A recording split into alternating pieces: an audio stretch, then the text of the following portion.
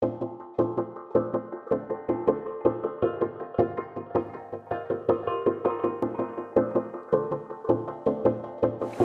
pays to call ahead, and today we're at the Five Bells in Brabourne. I've got the opportunity to meet Scott, their head chef, who's going to be cooking up some yummy things, but he tells me it involves pork and plaice. How does that work? Come inside and have a look and we can see what's going on.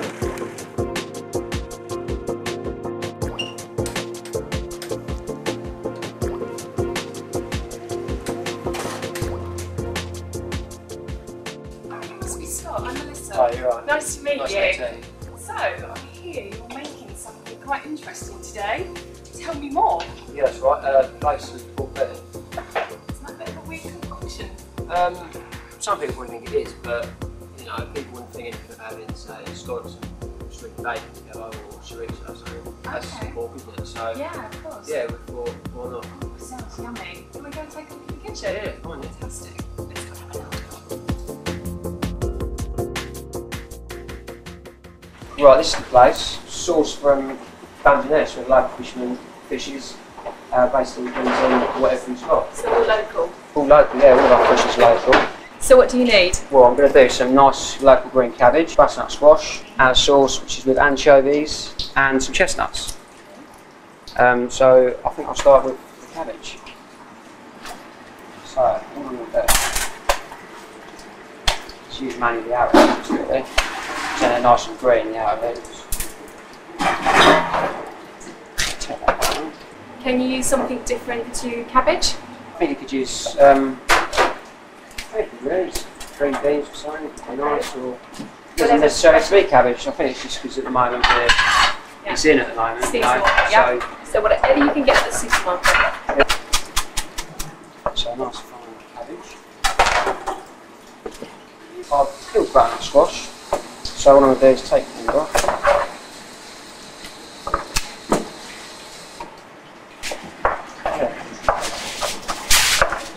Right, so we've got the squash, that's done.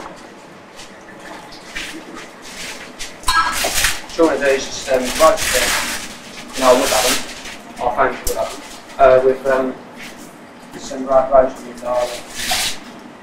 So literally just 20 cloves, not even going to peel them. Right, so I'm just going to put a bit of oil in a hot pan. Straight in the squash. What kind of oil is that? Just oil? Yeah, just sunflower oil. Yeah.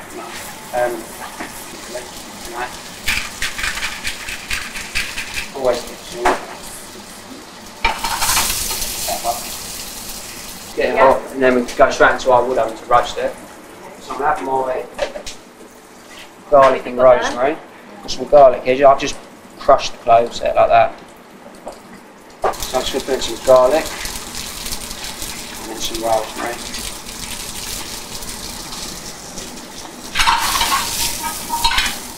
And then we're going to go straight into our wood oven. Right? So that's gone in the wood oven? Yeah. How long does that need to cook? Not less than 10 minutes, I'd say, probably about 8 minutes. Okay. And what's next? The sauce is next. I'm putting the sauce now. Right, so we've got the stock pan. We braised the pork in beer, shrimp ale. Okay. So we've kept all that liquid in here, and we're just going to use that to make sauce with the anchovies and the chestnuts. If somebody wants to braise their own meat at home, what would you recommend? Same like pork belly, yeah, a long amount of time, but on a low temperature. So braise it evenly. What's a long amount of time? I would 6 have hours. So really that long? Yeah, it depends how big the cut of meat is. Right, so with the sauce, I use a bit of the anchovy oil. Can I be honest? I really don't like anchovies. Is there something that you can use as an alternative thing in the dish? I think it's kind of all right, really, the anchovies. Okay. Try one. Let's try one. These are good anchovies. Oh gosh. They're not like the ones you get out of a tin. Okay. The oil's really nice as well. Okay. There you go. Wow. Those are absolutely amazing. Instead of just putting oil in, I'm using the anchovy oil. You get the flavour of the anchovies as well. Just this shallot. So you just want one shallot really. You could dice it up, but you know, it's nice like that, I think. Alright, and a few chestnuts. Where is best to get them from? These are actually like backpack chestnuts. They've come prepared. Dry chestnuts. I'm so hungry now. We put in our shallot. Just going to soften it a little bit. A little pinch of pepper.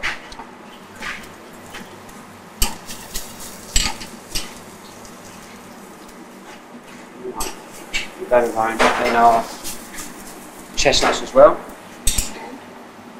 You've actually just want to soften them down. It can easily be done at home. Yeah. So I'm going to add some shrimp ale. Okay, where's that from? Gravesend. Okay. So local sauce. Yeah, local sauce. So we're going to go straight in with that.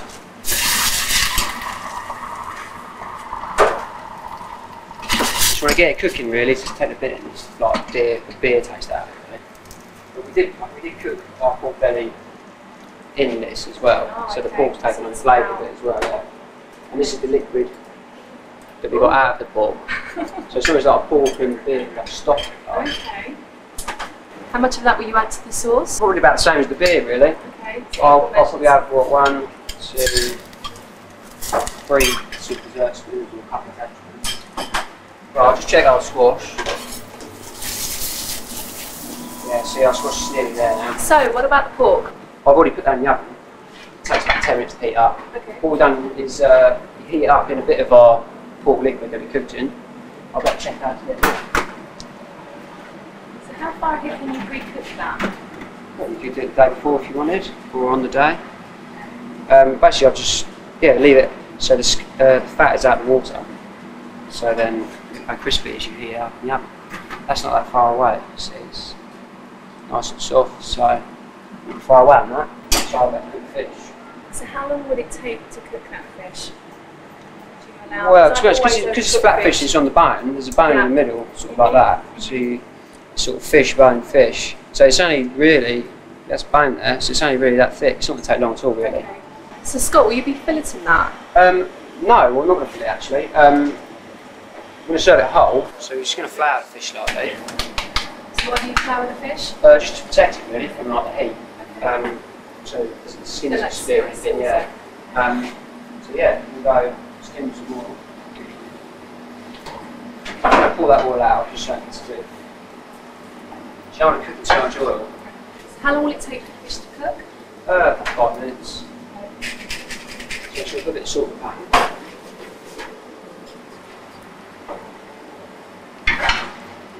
Like that fish in.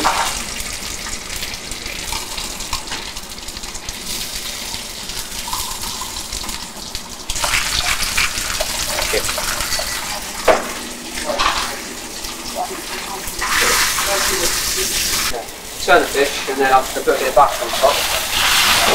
Put it in our wood oven just for a few minutes, just finish off cooking. While I wait for that, I'm going to do the cabbage. If I was doing this for a dinner party and wanted to cook this for more than one person, could I do it in a normal conventional oven? Still flour it Yeah. onto an oil seasoned tray. Okay. Put some butter on it and just put it on your grill. Right, okay. And again, would it only be about 5 minutes for well, conventional grill? You'll know, I think, when it's good. You know, it starts to go at the top of the fish, sort of like that, where it starts to come off the bone. That's, Oh, okay. So that's when you know it's ready. yeah, it's ready, yeah. Right, just done our cabbage earlier. Is this just being steamed? No, it's just going to blanch it quickly. Oh, right, okay. So you go into our basket. How long does a cabbage go in for? A couple of minutes, just until it's soft, really. Don't make it too soft, but you don't make it too hot. Right. Sauce. Sauce coming along, yeah. Yeah, the sauce is reduced down now. See, once the liquid's gone. Okay. What I'm going to add my anchovies here. Just going to just in half, really. Don't want it to break up too much. And then we'll put a bit of tomato.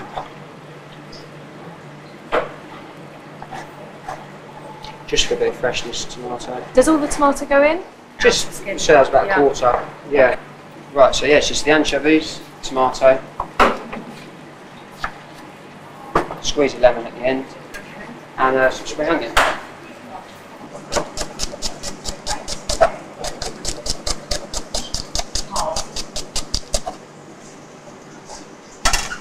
course.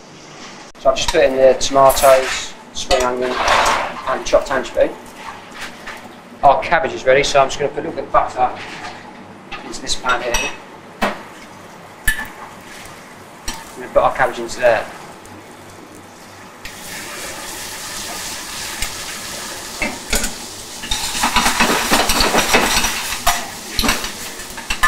Some nice pepper, cabbage. Put the butter into the sauce now. Just a spoonful. Yeah, a spoonful of butter, just to make like a bit of a, almost like just to get it sort of emulsifying a little bit, so the pan sauce. Right, the cabbage is ready.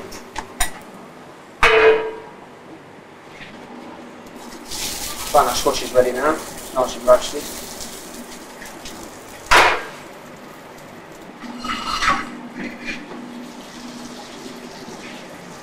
Look at that fish.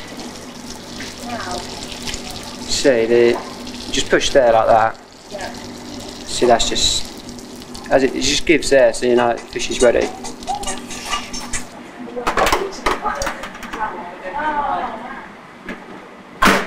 So our pork's ready. It's nice and soft.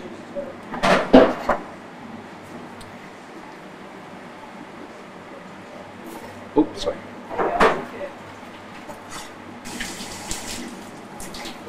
Got our fish here. See how it's nice and moist it is. Smells amazing. So all the sauce from the pork, will that go in? Yeah, I'll just put that straight into it's all the liquid in the Go pan. in. Yeah, that can go straight in there, that'd be lovely.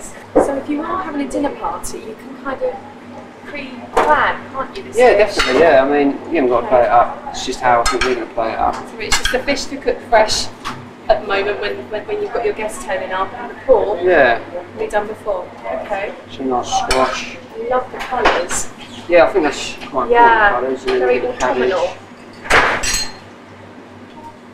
Nice green cabbage as well. And then into the sauce. Just going to finish it with a squeeze of lemon. And then some parsley.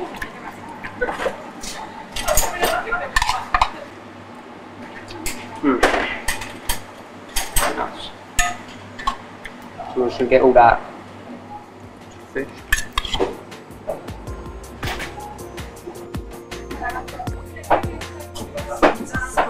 Amazing. Enjoy it. Where do you start? This is really good. Wow. Very, very good. Shoo, go away, this is mine.